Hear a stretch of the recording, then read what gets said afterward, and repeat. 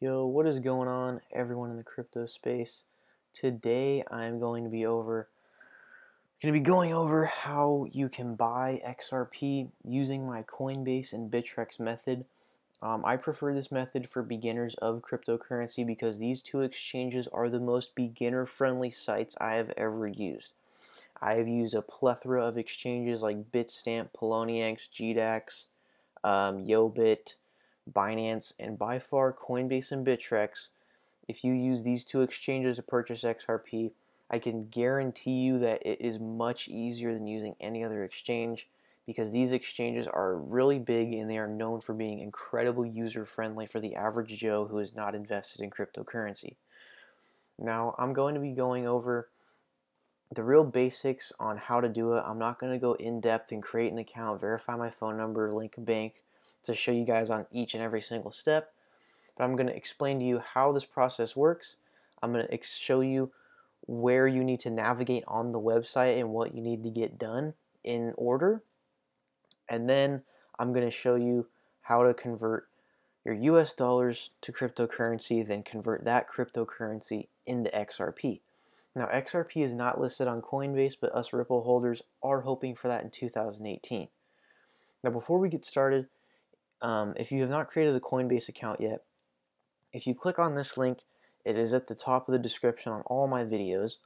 If you sign up through this link and spend over $100 on any cryptocurrency on the site, you will actually get $10 of free Bitcoin, and I will earn $10 of free Bitcoin as well. So I'm not the only one who makes a commission. We both end up getting free Bitcoin, which is a win-win for both of us. Now, once you create your account, validate your email, you're going to want to come over to the buy and sell tab and validate your phone number. After you validate your email, it's most likely going to ask you to validate your phone number as well, but just in case you exit out of that, just come to this tab and it'll tell you to validate your phone number. After that, you want to come over to settings, and then right here it says you can enable a USD wallet on your account by verifying your identity. So when you click this right here, it's just going to ask you to fill out some basic information, and it's going to ask you what you're using the site for, date of birth, address, that kind of thing. So once you get that done, I want to hop over to the dashboard and go ahead and make your way down. Yes, that's how much Bitcoin I have in here. This is just off of affiliate. So that's that. I mean, it's not a huge account or anything, so if you're a hacker, don't get too excited. So then after you enable your phone number, click add a payment method. Now you can use three different methods. You can use the bank account and wire transfer, which is for in large amounts. Let's say, I'd say $1,000 and up, you would want to use a bank account or a wire transfer. Also, you can do a credit or debit card. This process is very quick, but the fees are a bit higher. But if you're doing a large amount, I would suggest doing bank account or wire transfer. Now, I'm not actually going to link a bank account, so if you just click on it, you end up selecting your bank. Let's say I use Bank of America, and then you type in your account information, and then it'll link your bank account. Also, if you click on wire transfer, it asks you to verify your ID as well, so you're going to need to get that done. And if you want to use a credit or debit card, it's going to ask you to verify your identity by uploading a picture of your ID. Now, this does seem a bit sketchy to some people, kind of giving away your the last four of your social security or uploading pictures of your ID. Now, I can understand why that seems kind of sketchy to some people, but I can assure you the reason why I have $56 in my Coinbase account is that is all my affiliate earnings.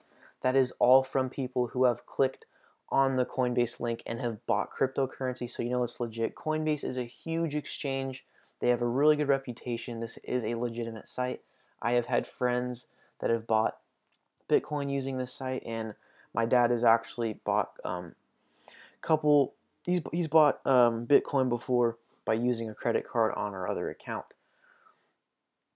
So once you get all that done, and so after you link your bank or whatever, it's going to guide you through the steps as what you need to give the website to complete the transaction and what you're going to need to do on your end to complete the transaction. Like I said, it is very user friendly, so it shouldn't be too hard to figure out. If it is kind of hard for you to figure out, go ahead and look at some other YouTube videos that are really in-depth on how to do it, or just look at some forums online. but I don't think most of you guys will have trouble with this because this site is very user friendly. So once you end up getting Bitcoin credited, or once you get cryptocurrency, or no, once you get your US dollars credited to your cryptocurrency account, make sure to either buy Litecoin or Ethereum. Now, this is not the sake for investing or trading for a profit. This is the sake of moving funds. Right now, Bitcoin transaction fees are upwards of $14 and $15 because the blockchain is so loaded that transaction times are taking upwards of a day and fees are taking up like $10 and up. So do not buy Bitcoin with your US dollars. I would really suggest buying Litecoin because it's essentially a way better version of Bitcoin. But I'm not saying to buy Litecoin to invest or make money, but just the sake of transferring funds. Now, so yeah, make sure to go ahead and buy Litecoin. Now, once you have your Litecoin, you're going to want to, so let's say for the sake of this example, let's say I'm sending funds on my Bitcoin wallet. Now, you're going to enter the address of your Bittrex account. So here's the name of the website right here. Go ahead and make an account. But while you're watching this video, the time that it takes you to make to verify your Coinbase account and verify your credit card and bank information, it is going to take quite a bit because the crypto market has had so much volume coming in lately that a lot of exchanges are backed up. And I also wanted to bring this topic up about Bittrex is not accepting new users right now, but they are working on it. So I'm predicting within the next week you will be able to make a Bittrex account. But while you're waiting for your identity and bank account to be verified on Coinbase, by that time it's done, Bittrex will probably be accepting new users. This is just because of the huge volume overload in the market, so nothing to worry about. You're just going to have to be a little patient here. So let's say I want to move Litecoin from my Coinbase account into my Bittrex account. But I'm just going to be using, it's all the same layout right here and everything. It shows exactly the same thing, but just pretend right here it's my Litecoin wallet. So on Bittrex, you click on the wallet tab and you click on the minus on Litecoin. Or no, you'd click the plus on Litecoin, my bad. So you take this address here, go ahead and copy that. You need to copy that letter for letter. You could lose funds. So then you enter your Litecoin address as the recipient, and then you type in the amount of US dollars, the amount of Bitcoin, or the amount of Litecoin that you're wanting to send. Then you would go ahead and just click continue, and then it would end up sending. But like I said, pretend that this is the Litecoin wallet, not the Bitcoin wallet, because I don't have any Litecoin to bring up the screen. But like I said, this screen is exactly the same. So you just put your Litecoin deposit address, which you achieve by pressing the plus sign, and it brings this up. So you take this address and place it into the recipient, and then you choose how much of the Litecoin you want to send. Then you'll go ahead and send it. It should take maybe 20 to 30 minutes because the market is overloaded and a lot of blockchains are backed up. So once your Litecoin is deposited in your Bittrex account, click on the Bitcoin logo markets tab and then type in LTC. Now what you want to do here, see, like I said, this platform is very user friendly. Don't worry about this graph or anything. This is just for the people who want to use technical analysis.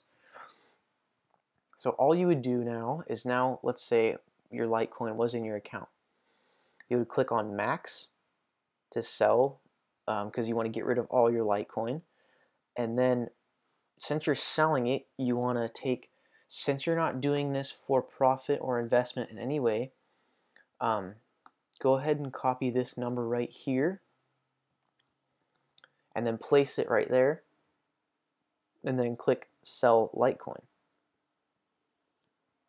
So once you've done that, the order will complete and then you will have BTC available. Now, once you have your Bitcoin available, you would go ahead and type in XRP.